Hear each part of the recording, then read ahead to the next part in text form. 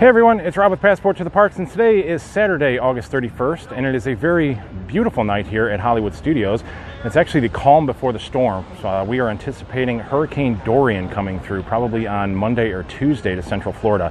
Now, it has been taking a good shift up to the north, so that's a positive thing. We may not get the heavy impact that we thought we might. But I'm going to start here at Hollywood Studios. We're going to take a quick look and see how exactly they're preparing the Skyliner for the hurricane. So I'm going to turn you around real quick. We'll take a look at Hollywood Studios, maybe a couple other stations along the way as well.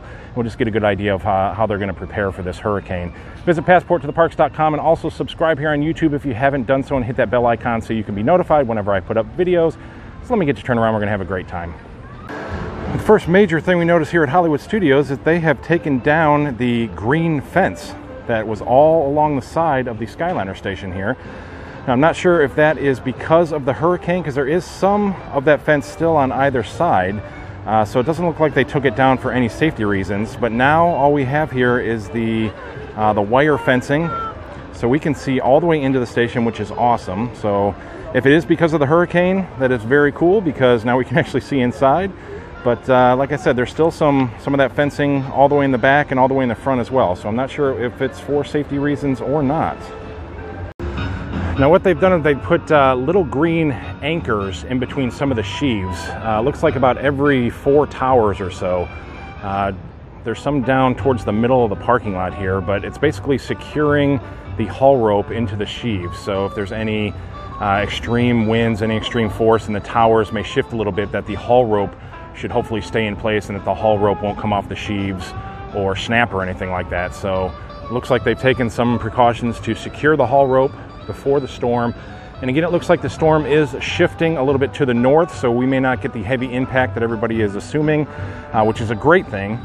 We definitely want to stay safe, but it'll be a true test for the Skyliner here, so cannot wait to see what happens afterwards. Hopefully everything is going to be fine. They are taking the precautions necessary. It looks like everything is parked, there's no testing, and we're going to look at the Caribbean beach as well. So you can see that the Disney Skyliner sign is still barely wrapped. If Disney isn't going to take the wrapping off, I'm sure Mother Nature will over the weekend, so maybe we'll finally see the unveiling of this Skyliner sign after Dorian rolls through. If not, hopefully Disney will remove the rest of it and just let us see the beautiful sign already. So this is about the only remaining fence that's left, and then they transitioned into the wire fence. So this looks more like a sail. So if a wind current could get a hold of this, it looks like this could tear through pretty well. But then the mesh fencing or the wire fencing looks like the wind currents could probably go through that a little easier. But now we can definitely get a clear view inside without the tall fence here. You can just kind of hold the camera up a little bit and get a nice view inside the station. It'll be even better once the gondolas are in there. But again, just one step closer to getting open on September 29th. Now, hopefully that the hurricane will not delay this in any way. I would hate to see that happen if Disney has to announce another opening date, depending on if there's any damage or anything. So we'll definitely have to keep a close eye on that as well. So over here at Caribbean Beach, where the central hub is, all of the Skyliner gondolas are actually all secured. This is going to be the first true test through Hurricane Dorian here of how the Disney Skyliner is going to hold up through some heavy winds. Now, although Dorian is actually shifting, we may not get the Category 4 that we were thinking of. We're still going to get some pretty heavy winds, so it'll be interesting to see how well that the entire Skyliner system holds up, and especially the gondolas. They look to be pretty secure in the yard, so we'll have to hope for the best and wait to see what happens after the hurricane. So it doesn't look like much of a change here over at the International Gateway at Epcot. They did add this beautiful arch, but this has been here for a few weeks at least. This is going to be the entryway, and it looks like they've left the fence here. So the fence that they removed over at Hollywood Studios doesn't appear to be hurricane related, because they did leave this same type fencing up here.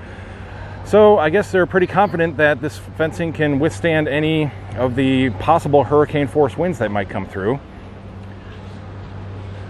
And again, they would have secured these sheaves a little further down the line, just to make sure that there's no fluctuation in the haul rope. That archway really looks really cool. I like that a lot. So this is, I'm assuming, is where you're going to enter, and then on the opposite side is where you'll exit to get onto or into the International Gateway, the new entryway that they're building over there. You know, I may actually correct myself for my last statement. This could very well be the exit on this side, because they have been running the International Gateway in a clockwise motion instead of the normal counterclockwise that we've been seeing at the other stations.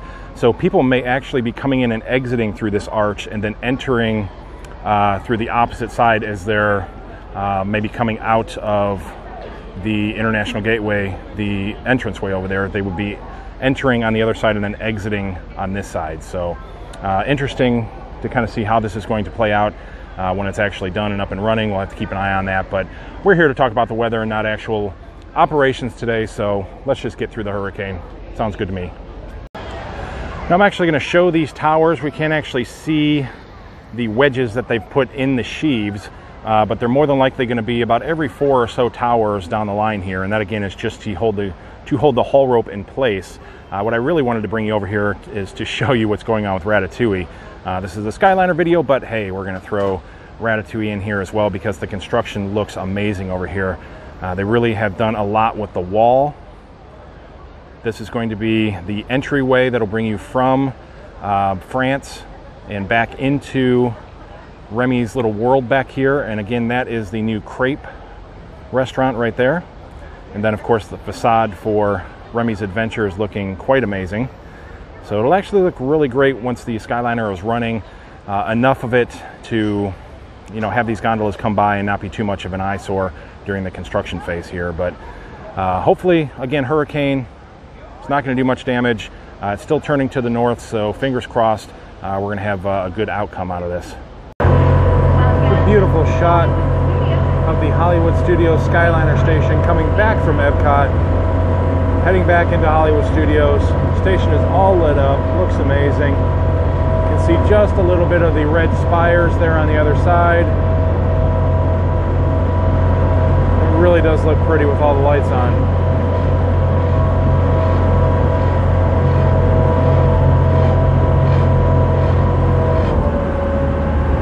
This is always such a beautiful ride coming back on the Friendship boats.